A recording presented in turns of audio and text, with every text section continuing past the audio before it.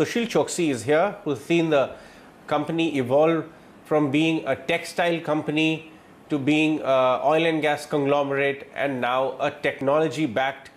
How would you call it, Sushil? Is it a technology company, the Amazon of India? Various people are looking at it differently. How are you looking at it? Good afternoon, Ajay. Thanks for having me on the show. Be safe and wish everyone in city is safe with the cyclone. Your question on Reliance evolving, it has definitely transformed in every respect, starting from their petrochemical business, which is now visible to the world where oil to chemical. So they transformed earlier than the world, where at a single center they were processing 2% of crude and petrochemicals. The similar way they started telecommunication business in the new avatar of Jio, and they are unbundling kind of services, and now with Facebook partnership, how they would take the retail and various other accessories and other activities linked to the telecom world, and maybe we know that retail fueling to other segments also connected on it. So it's a new avatar and a new digital world which is likely to emerge with COVID with a higher pace, and Reliance Jio would work well on that front. Sushil, but it appears that you have not ordered any electric trimmer or anything from Amazon in this COVID, and you're really sporting a big beard now. Jay, I'm just going back to my old look, which I was in my childhood. Nothing more than that. And it allows me because I'm home since last 75 days. Have you applied for the rights? Yes. Have you applied for the rights? And what would you tell shareholders who have? What kind of returns are we looking for from $12.50 of rights in the next 3-4 years on Reliance? It was a golden opportunity for right shareholders to apply, because when the prevailing market of the stock is at 1540 and you have to put in as a shareholder at 315 with the next call in next May and the balance 50% in next November, you're taking the next 18 months of upside of Reliance Industry at 1/3 payment.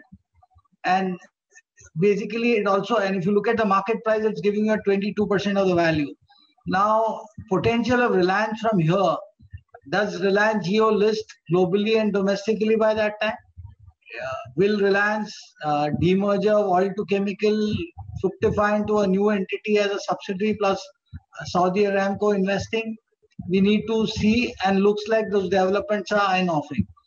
Keeping all this in mind, Reliance Industry, each segment-wise valuation, just in a simple way to put it, looking at all the infusion with the private equity led after Facebook transaction, would emerge that Jio is valued somewhere in the region, post today's rights issue, fully diluted equity in the region of 800 rupees if you take 1 year out, 1 year forward.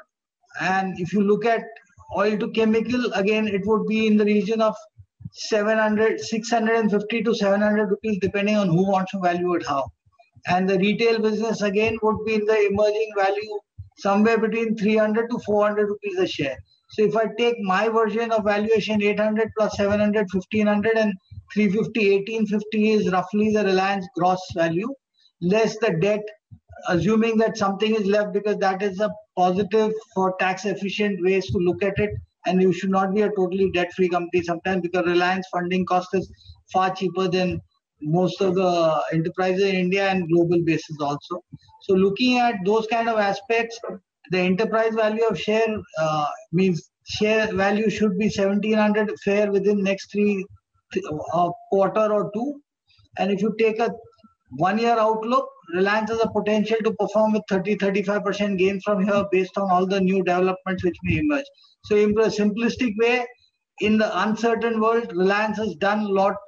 Very few companies globally have done it. Reliance has achieved a price performance on the stock between 23rd of March to today, which very few stocks have achieved. They showed the way in the current scenario how to raise resources. During COVID rights issue, fully subscribed, oversubscribed rather. Shareholders have been rewarded.